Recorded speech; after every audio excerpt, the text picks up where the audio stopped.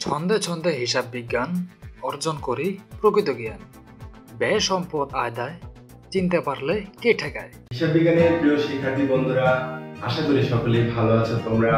হিসাব বিজ্ঞানের প্রকৃত বিশুদ্ধ জ্ঞানের জগতে আমি রিয়াজুদ্দিন তোমাদের সবাইকে জানাই সুস্বাগত।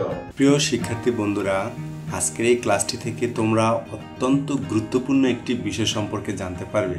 আর সেই বিষয়টি হলো কিভাবে লেনদেন থেকে দুটি পক্ষ বের করতে হয়।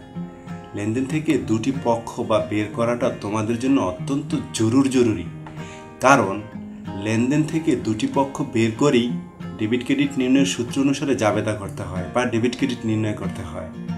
অর্থাৎ তুমি যদি জাবেদা করতে চাও তাহলে তোমাকে অবশ্যই লেনদেন থেকে দুটি পক্ষ বা হিসাব খাত বের করা প্রথমে জানতে হবে, শিখতে হবে। আর আমি এটা নিয়ে ব্যাপক ও দীর্ঘদিন গবেষণা করে একটি কৌশল আবিষ্কার করেছি। সেই কৌশলটা এখন তোমাদের কাছে উপস্থাপন করছি। দেখো, লেনদেনকে, যে কোনো লেনদেনকে তোমরা দুটি প্রশ্ন করবে। এই দুটি প্রশ্ন করে তাদের উত্তর বের করবে। দুটি প্রশ্নের যে দুটি উত্তর আসবে সেটাই হবে দুটি পক্ষ।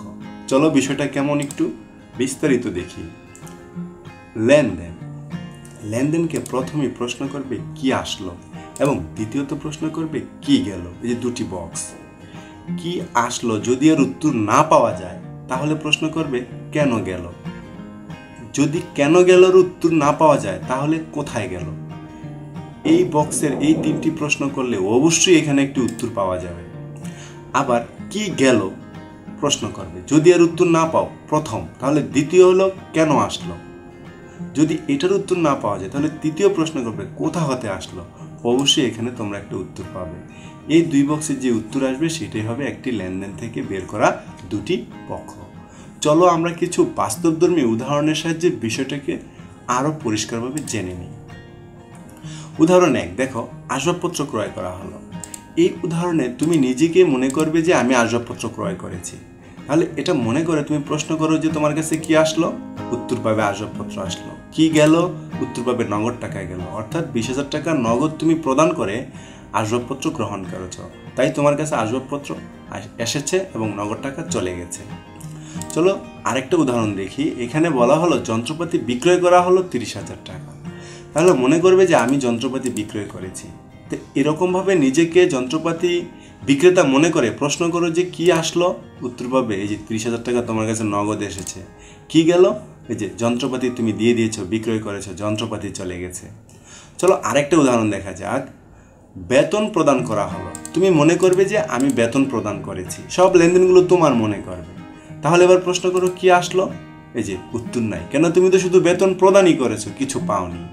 এবার প্রশ্ন করো কি গেল, তাহলে এই যে উত্তর পাওয়া গেল যে নগদ টাকা গিয়েছে।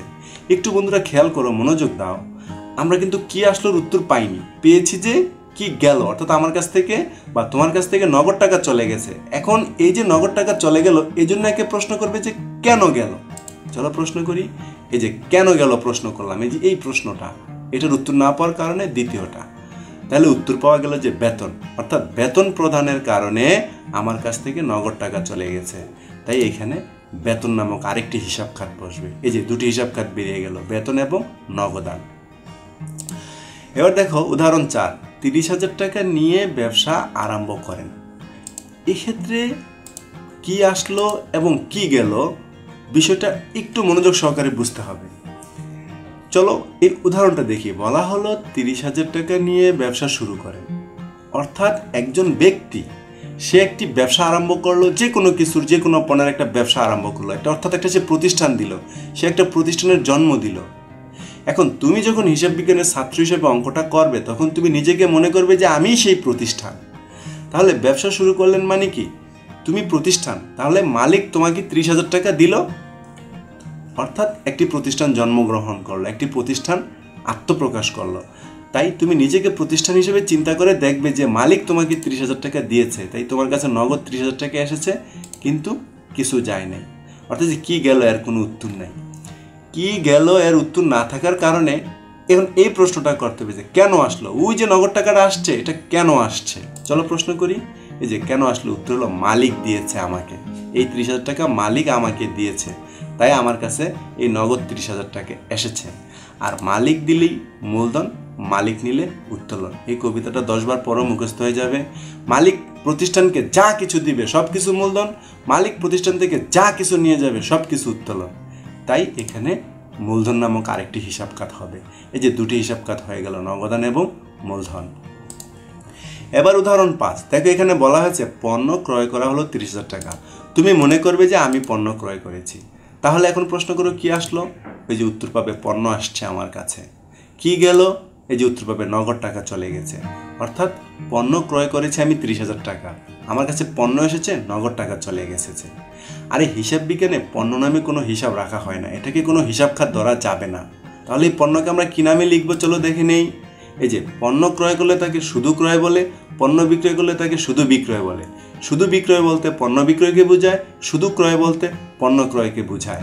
তাই যেহেতু এখানে আমরা পণ্য ক্রয় করেছি, তাই এই পণ্যকে কেটে লিখতে হবে ক্রয়। এই যে দুটি হিসাব খাত চলে আসলো, ক্রয় এবং নগদান। চলো এবার আমরা 6 নম্বর উদাহরণটা দেখব, যে পণ্য বিক্রয় করা হলো 40,000 টাকা। তাহলে এখানে তুমি মনে করবে যে আমি পণ্য বিক্রয় করেছি।